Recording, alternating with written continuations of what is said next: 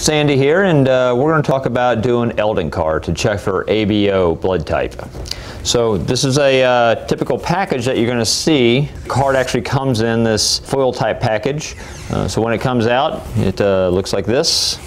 So it's important first that we document who our donor is. You know, in this sort of situation, at the point of injury, it's probably not necessarily important to document things like the address, but certainly maybe date of birth, just so you're aware that in case you have people with the same names within your unit. Document the date. You can have your donor sign this. Doesn't necessarily have to happen right now, but it is important that if your donor would like to hold on to this after you get done doing the test, then they have that available that they could carry with them. So after you get done putting all the appropriate information onto the card, you need to have this dropper filled up with a little bit of water. Water does not come in the dropper. You have to have a small amount of water available. You're going to put 1 drop of water in each of the circles.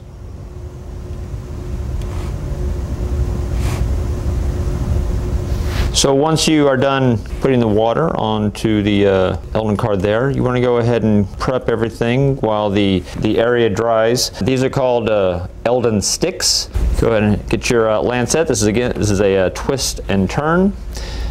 Your donor, a nice fleshy part of the finger. You know, it's 4 times you're going to get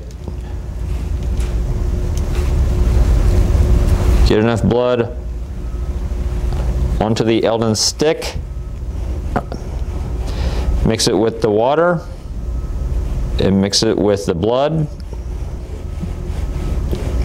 Go all the way out to the edge of the circle. Most important part of this is ensuring that you use only 1 Eldon stick per circle. Set it to the side, get a new one. Again, get a small amount of blood onto the Eldon stick. Mix it with the water. Go all the way out to the edge of the circle.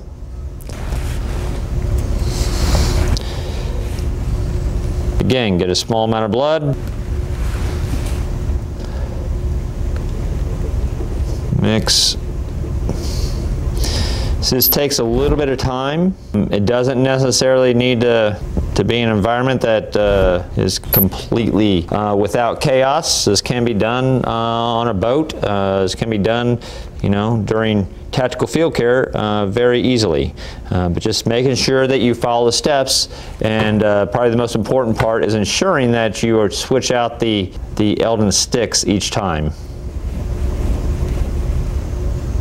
So now that we've used all 4 Eldon sticks and we've mixed the blood with the reagents here, we have the card that we can use to interpret what our ABO blood type is on our donor or casualty. You want to try to read this while it's still wet. So based upon the results here, we can tell that our donor is O positive. So what we can look at, we can see based upon this graphic here compared with his card. I want to look at the first one for anti-A, I see no agglutination. I want to look at anti-B, I see no agglutination. I want to look at anti-D, which is our H factor, I see agglutination. And this is my control. My control should always have no agglutination in it.